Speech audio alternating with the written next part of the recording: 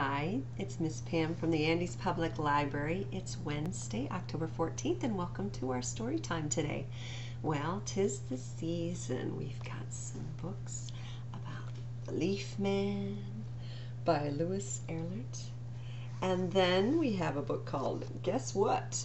By Mem Fox. Broom Mates by Margie Palatini, illustrated by Howard Fine, and Room on the Broom by Julia Donaldson and Axel Scheffler. So, we'll start today with Leaf Man. Maybe, oh look, can you see his mouth and his eyes?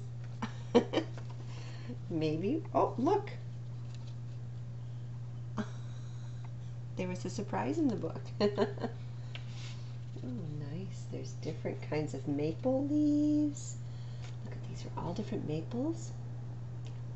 Catalpa, oak, acorn, oak, acorn, oak. So these are all different oak trees.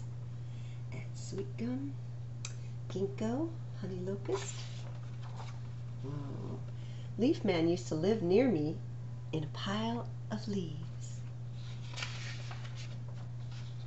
But yesterday the wind blew Leaf Man away. He left no travel plans.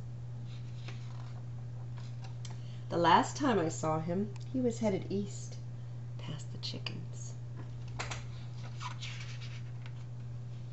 Towards the marsh, over the ducks and geese. A leaf man's got to go where the wind blows.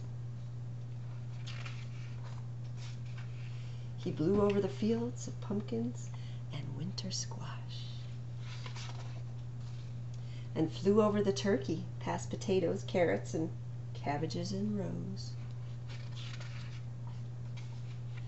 Then he blew out of sight. Is he drifting west above the orchards? Or over the prairie meadows? And past the spotted cows? Well, a leaf man's gotta go where the wind blows.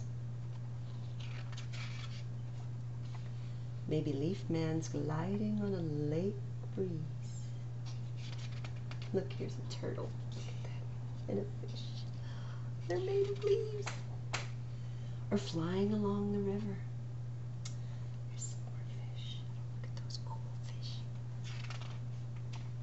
Following butterflies going south. Well, a leaf man's gotta go where the wind blows. You see all the butterflies they made out of the leaves?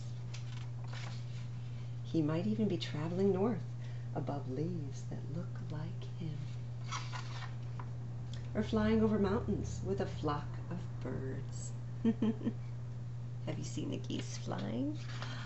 They're going south for the winter. When Leaf Man looks down on earth, is he lonesome for home? This I do know, where a leaf man will land, only the wind knows. So listen for a rustle in the leaves. Maybe you'll find a leaf man waiting to go home with you. There's elm and birch and cottonwood and fig and a poplar tree and a beech tree and an elm tree, hawthorn trees. Well, I hope that book gave you some ideas in case you have to do a leaf decoration project. All right, and let's put our leaf back into the leaf book. All right, so now we have some witchy stories. Guess what? Written by Mem Fox, illustrated by Vivienne Goodman.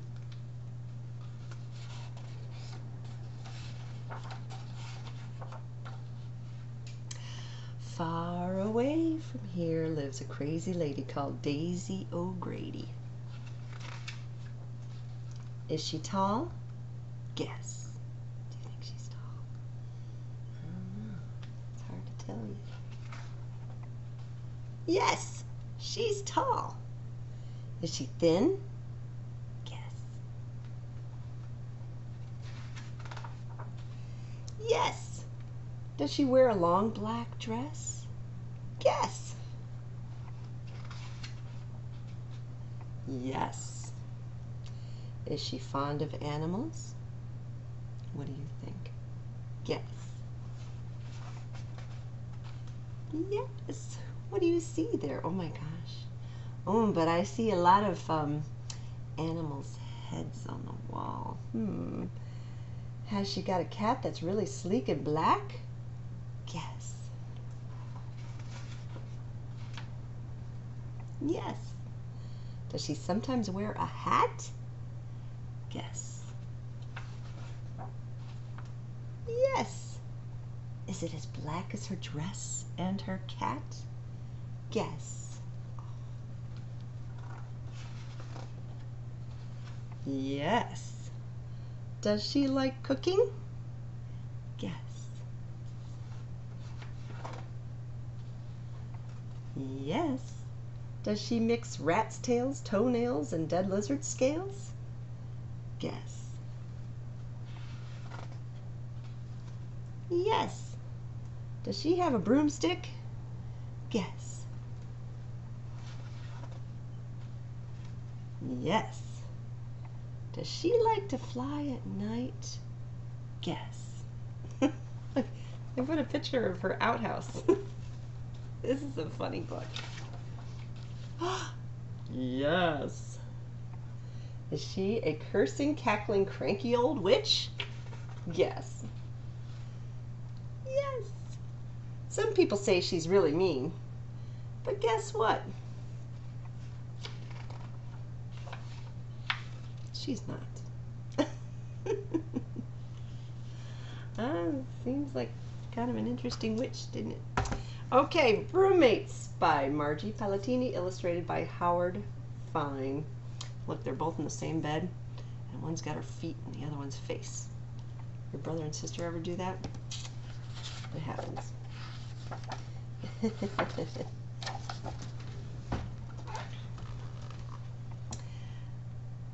Rich the witch was grouchy, grumpy, and pooped. Getting ready for her big holiday party had just plain tuckered her out. Yikes, she squeaked, eyeing herself in the witch-watching mirror. I'd better get some beauty sleep. Try 20 years, the mirror cackled. With a yawn and a yank, Gritch pulled on her jammies, shooed out the bedbugs, and headed for Betty Bye. She was already sawing Z's and counting lamb chops when, wouldn't you know, yeah, the doorbell screamed. What a nightmare. Get your thumping thumb off of that buzzard's button, you bell-ringing busybody, grumbled Gritch. Scoot, scram, ski-daddle.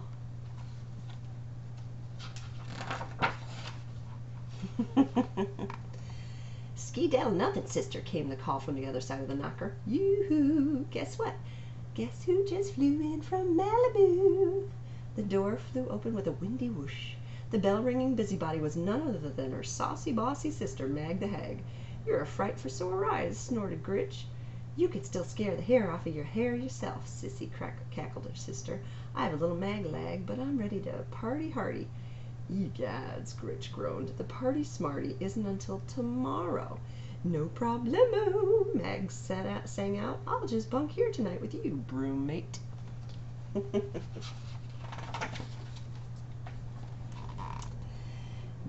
Drat. Gritch gritted her tooth.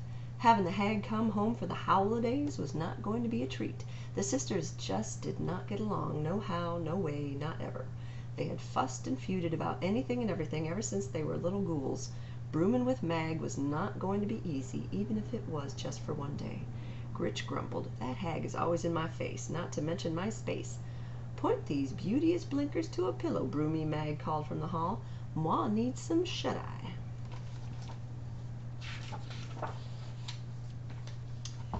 The hag dropped with a plop, snuggled inside. Not too big, not too little, just right. Wrong, groused Gritch. Look who's sleeping in my bed, and I'm not talking Goldilocks.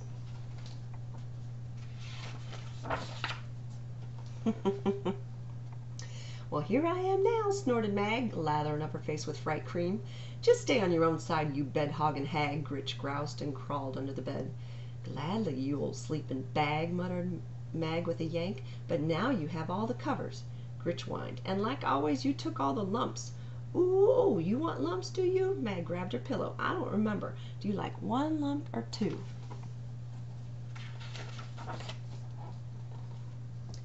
Ding, ding, ding.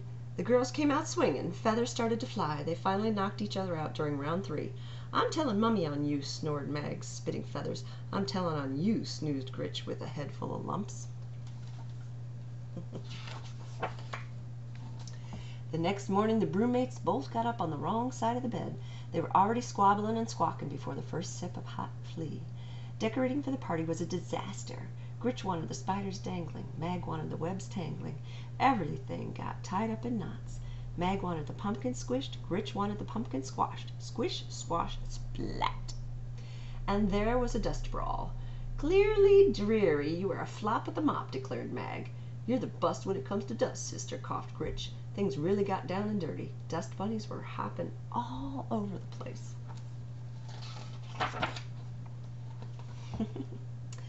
Mag brushed herself off with a hearty harumph. I'm going to do some spelling, she said with a wave of her wand. Mummy always said I was the best speller in the family. You get a grip, muttered Gritch. I can spell anything better than you. Poof, no you can't. Poof, yes I can. Poof, no you can't. Poof, poof, crash. Uh-oh, said Gritch, stumbling over broken spells. Mummy's going to be mad at you.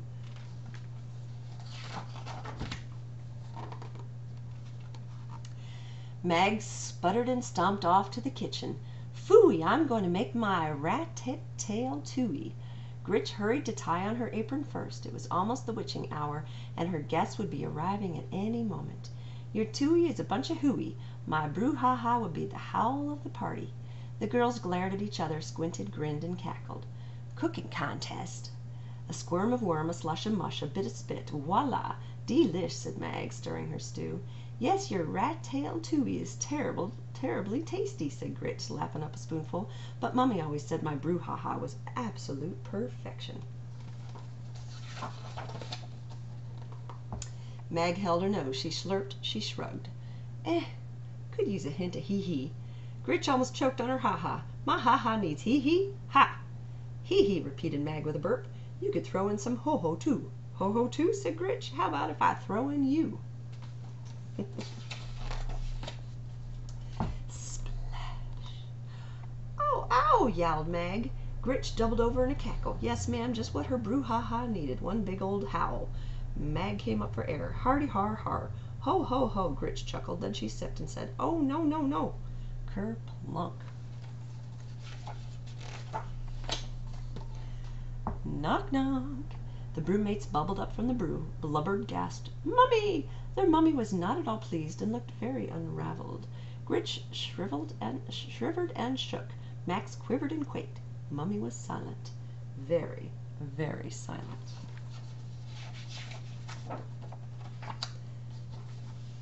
Then she gave the surprised, soggy sisters a hug and called out, Trick or treat! Gritch looked at Mag and giggled, Trick? Mag looked at Gritch and chuckled, Treat? Mummy laughed. That's what I like to see, sharing, scaring, and no problems. The sisters promised to be on their best beastly behavior. Naughty but nice, ordered Mummy. Now let's party. Remember, Mummy knows best. All right. So our last book for today is The Room on the Broom. And by the way, we do have a video here at the library that goes along with this book, should you want to take it out. All right, so let's see, by Julia Donaldson and Axel Scheffler. Down, cried the witch, and they flew to the ground. They searched for the hat, but no hat could be found. I feel like we skipped a page. Oh yes, here we go. Now we're going to start. The witch had a cat and a hat that was black, and long ginger hair and a braid down her back.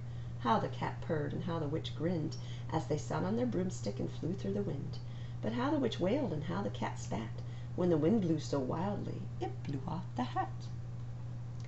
Down, cried the witch, as they flew to the ground. They searched for the hat, but no hat could be found. Then out of the bushes on thundering paws there bounded a dog with hat in his jaws. He dropped it politely, then eagerly said, as the witch pulled the hat firmly down on her head, I'm a dog as king as can be. Is there room on the broom for a dog like me? Yes, cried the witch, and the dog clambered on. The witch tapped the broomstick, and whoosh, they were gone. Over the fields and the forest they flew. The dog wagged his tail, and the stormy wind blew. The witch laughed out loud and held on to her hat, but away blew the bow from her braid, just like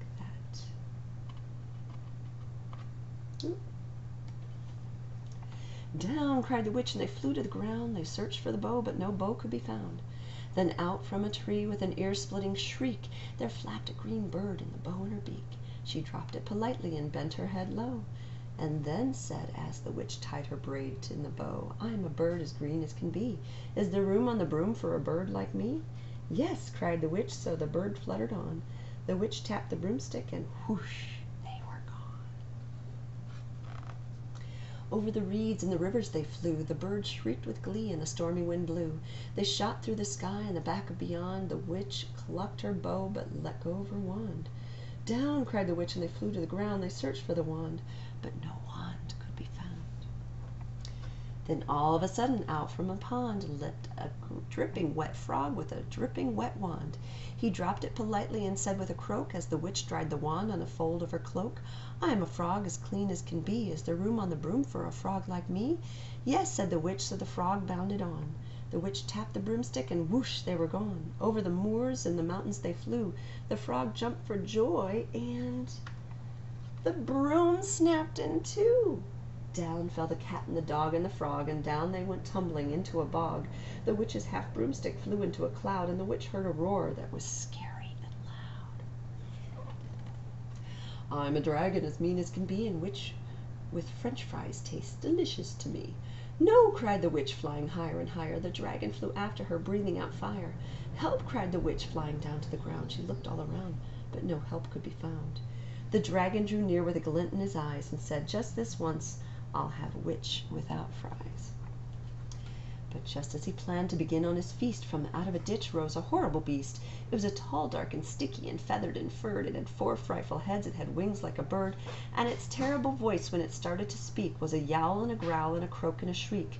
It dripped and it squelched, and it strode from the ditch, and it said to the dragon, buzz off, that's my witch. The dragon drew back, and he started to shake. I'm sorry, he sputtered, I made a mistake. It's nice to have met you, but now I must fly. And he spread out his wings and was off through the sky. And then down flew the bird, and down jumped the frog, down climbed the cat, and phew, said the dog. And thank you, thank you, thank you, the grateful witch cried. Without you I'd be in that dragon's inside. Then she filled up her cauldron and said with a grin, find something, everyone, throw something in. So the frog found a lily, the cat found a cone, the bird found a twig, and the dog found a bone. Threw them all, and the witch stirred them well, and while she stirred she muttered a spell, iggity ziggity zaggity zoom. Then out rose a truly magnificent broom, with seats for the witch and the cat and the dog, a nest for the bird and a pool for the frog. Yes, cried the witch, and they all clambered on. The witch tapped the broomstick, and whoosh, they were gone. There's the frog back there. All right, well, I hope you enjoyed our stories today and enjoy your fall, and I hope you get to do some raking of the leaves, the beautiful leaves, before they're all gone, and jump and have fun, and I will see you next week. Okay, take care, bye-bye.